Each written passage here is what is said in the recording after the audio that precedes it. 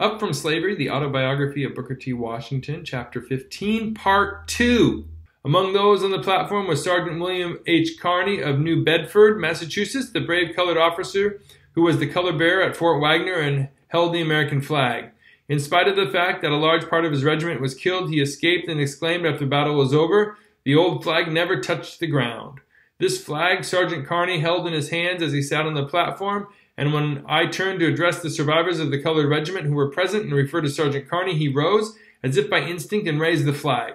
It has been my privilege to witness a good many satisfactory and rather sensational demonstrations in connection with some of my public addresses, but in dramatic effect I have never seen or experienced anything which equaled this. For a number of minutes the audience seemed to entirely lose control of itself. In the general rejoicing throughout the country which followed the close of the Spanish-American War, peace celebrations were arranged in several of the large cities. I was asked by President William R. Harper of the University of Chicago, who was chairman of the Committee of Invitations for the celebration to be held in the city of Chicago, to deliver one of the addresses at the celebration there. I accepted the invitation and delivered 2 addresses there during the Jubilee week. The first of these, and the principal one, was given in the auditorium on the evening of Sunday, October 16th. This was the largest audience that I had ever addressed in any part of the country, and besides speaking in the main auditorium, I also addressed that same evening 2 overflow audiences in other parts of the city. It was said that there were 16,000 persons in the auditorium, and it seemed to me as if there were as many more on the outside trying to get in. It was impossible for anyone to get near the entrance without the aid of a policeman.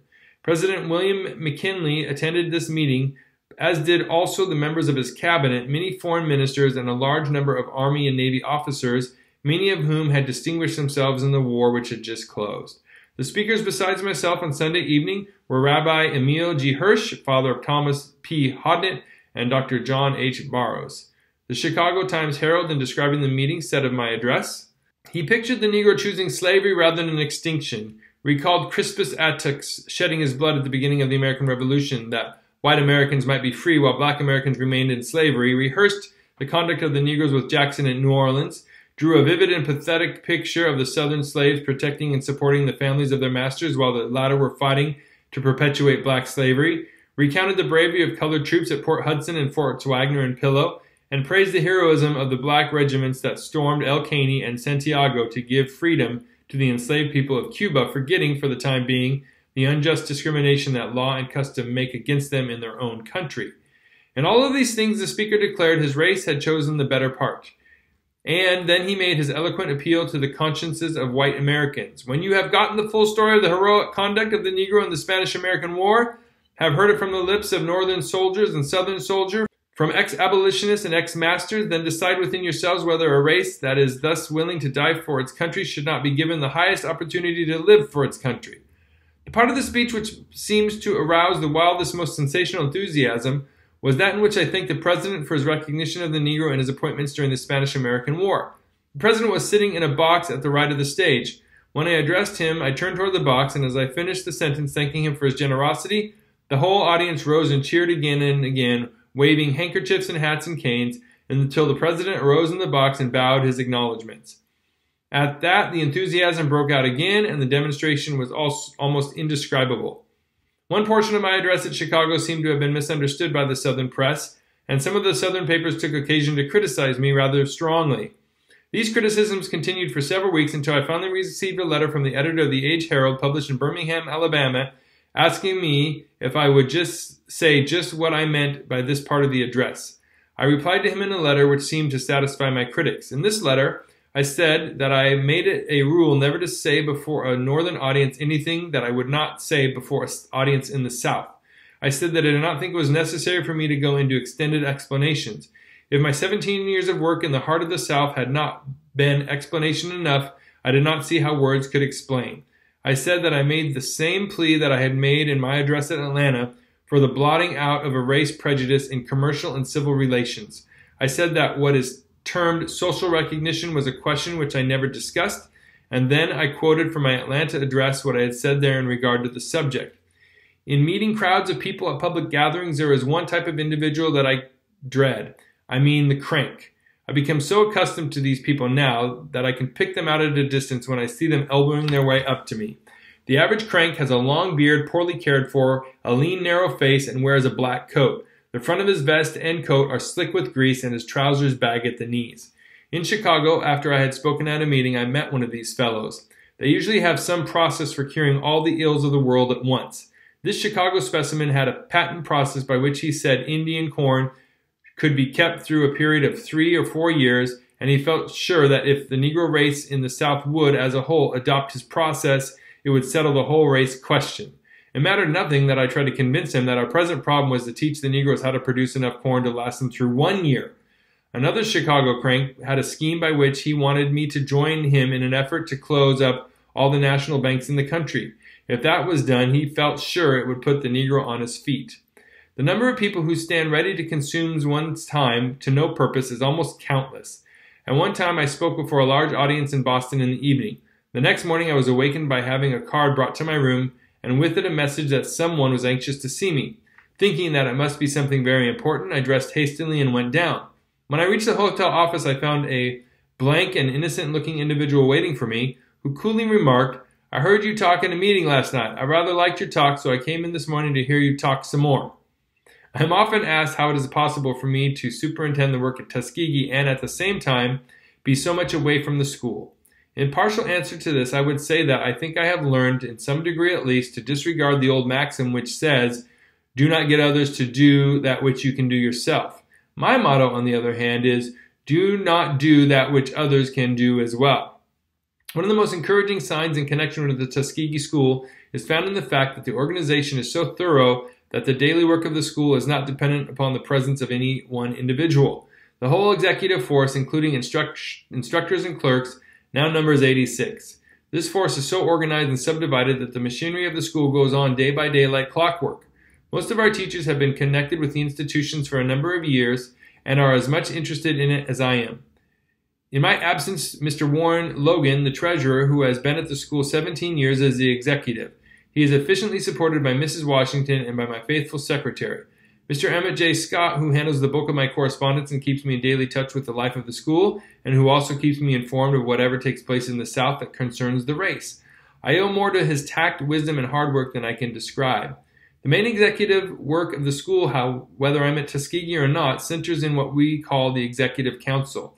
This council meets twice a week and is composed of the 9 persons who are at the head of the 9 departments of the school. For example, Mrs. B.K. Bruce, the lady principal, the widow of the late ex-Senator Bruce, is a member of the council and represents in it all that pertains to the life of the girls at the school. In addition to the executive council, there's a financial committee of 6 that meets every week and decides upon the expenditures for the week. Once a month, and sometimes oftener, there is a general meeting of all the instructors. Aside from these, there are innumerable smaller meetings, such as that of the instructors in the Phelps Hall Bible Training School or of the instructors in the agricultural department. In order that I may keep in constant touch with the life of the institution, I have a system of reports so arranged that a record of the school's work reaches me every day of the year, no matter in what part of the country I am. I know by these reports even what students are excused from school and why they are excused, whether for reasons of ill health or otherwise.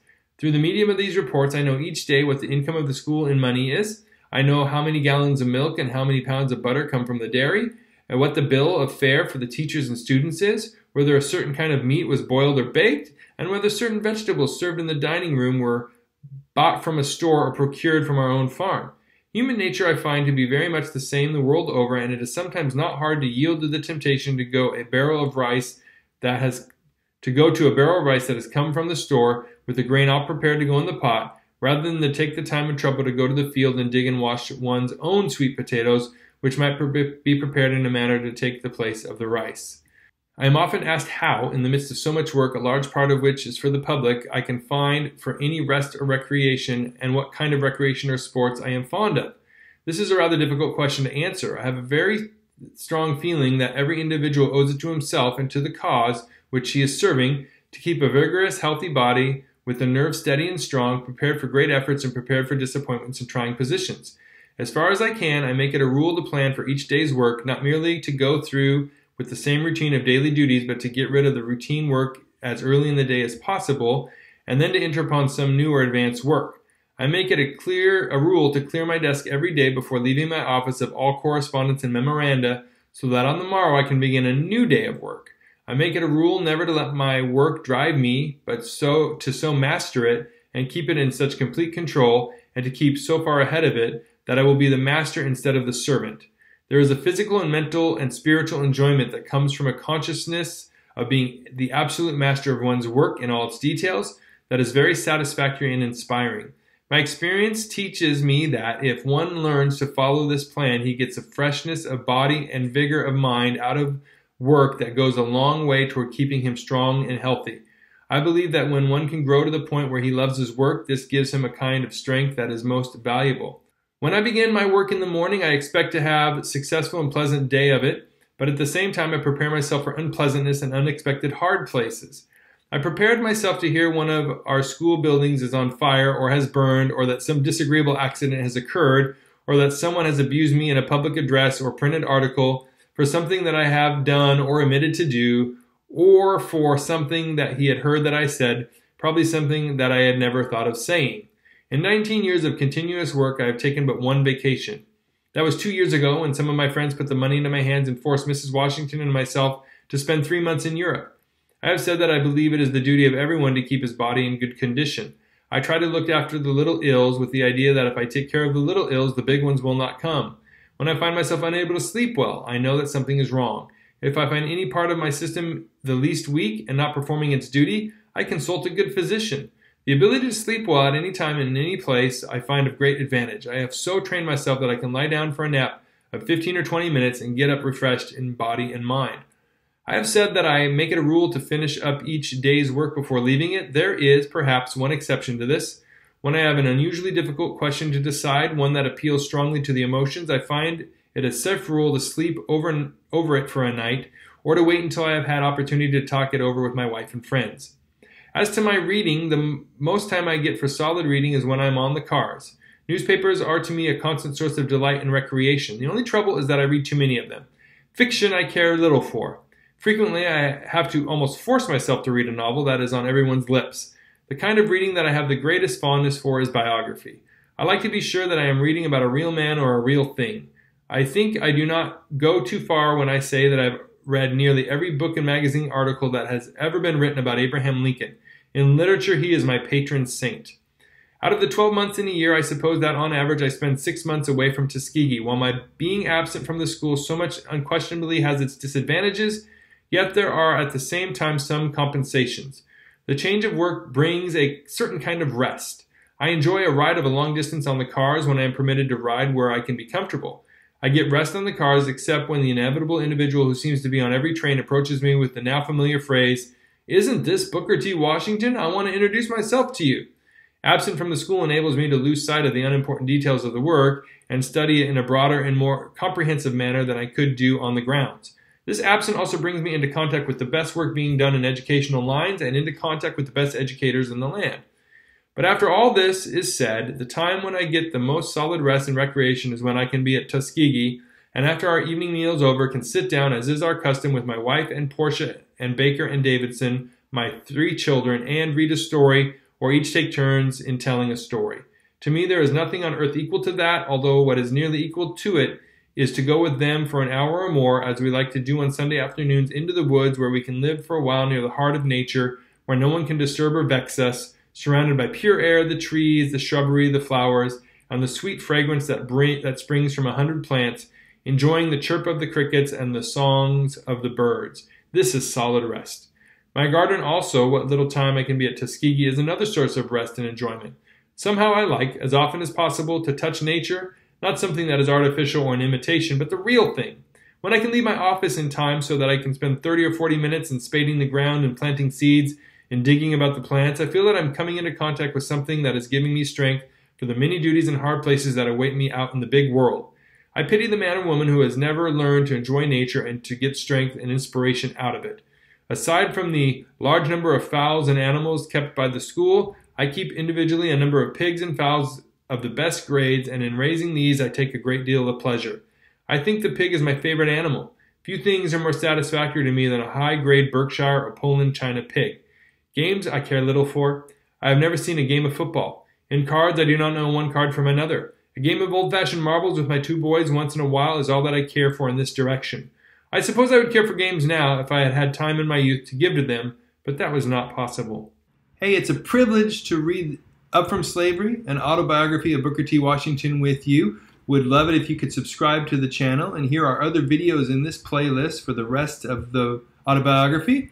It would be awesome if you could check out these playlists as well. They might be interesting or funny or something, at least amuse you for a little bit. Thanks for watching. Until next time.